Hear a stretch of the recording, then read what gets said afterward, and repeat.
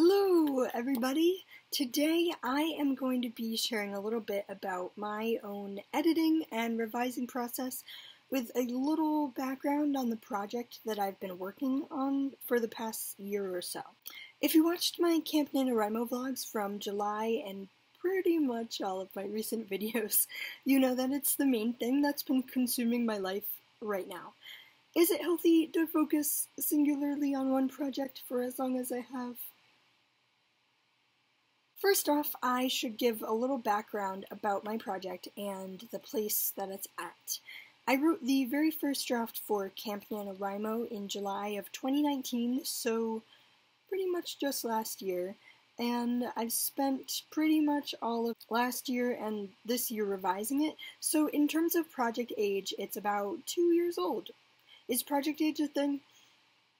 It's the third novel I've written in about 3 or 4 years, and the one that's advanced the most to get to where I am now, in terms of the editing stages. Basically, my editing process is twofold. Once I make enough changes to the overarching plot and story and things I know don't make sense, I send the manuscript off to my critique partners. I take their feedback and I apply it directly to the project, and basically I edit as I receive their feedback directly in the document. I don't have second or third separate drafts because of this, really. I compile all my cutscenes and chapters into my notes folder on Scrivener. This way I don't delete anything, and as it happens, I do usually go back into my notes and I end up resurrecting a lot of cut sections, and I move them around in my project depending on the feedback that I get. With this current revision, I actually took a lot of what I wrote before from the very first draft, and I revised and edited it back into different parts so that it actually makes sense. There's something that I really love about critique partners and beta readers, that's that they see things in my manuscript that I don't, or if one of them comments, "You need a scene here that does this," then I can actually go, aha, and pull out a previous version of that scene and actually make it work. Usually when editing, I focus on big picture items first, such as plot and through lines, starting with my main character and then moving on to their romantic interests, and then moving on from there to the side characters and the villains. One thing I've noticed in particular while editing is to tie each chapter together with the big picture, but also make sure each chapter stands alone in its own story within the larger book. It's been super helpful since I have my main character's motivations and a good picture of where I want them to end up, and then to see what I can do in the individual chapters to advance them in the story further. Making every chapter count and every chapter move the story and characters forward has been pretty challenging, but when you're able to bounce ideas off your critique partners who are a lot more knowledgeable than you in a lot of areas, you learn so much. Most of my editing process is mainly a learning process more than anything.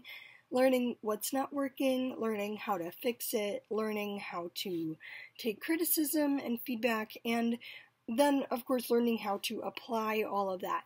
Also, learning how to edit. That's a big thing. I don't know if it's just where I'm at in my editing process or my writing process and experience as a whole, but I feel like I generally rely on other people's opinions and feedback before I really make any big changes to the draft I'm working with. That might change as I write more books, as I get further into revising this book, but who knows? My editing process has resulted in a lot of trial and error, I think, both for my books and how I figure out my stories and characters and everything, and this probably won't be true for everyone. I've looked up a lot of editing guides and revision tips, such as from author Susan Dennard.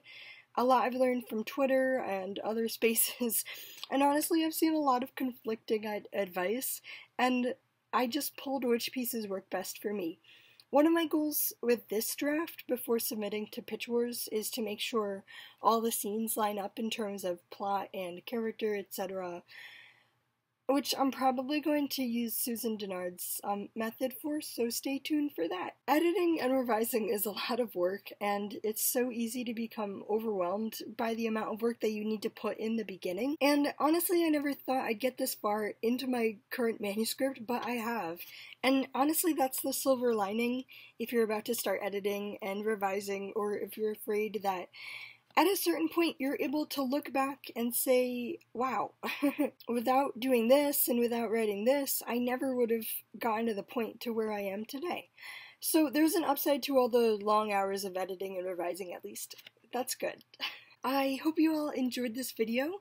Please let me know what you thought in the comments below, and if you have any questions about editing and revising too, I'd love to answer them in the future, and maybe even try and make more videos on the kinds of editing that writers can do, the types of editing that there are for you to do. Thanks for watching, everybody, and I will see you all next time. Bye!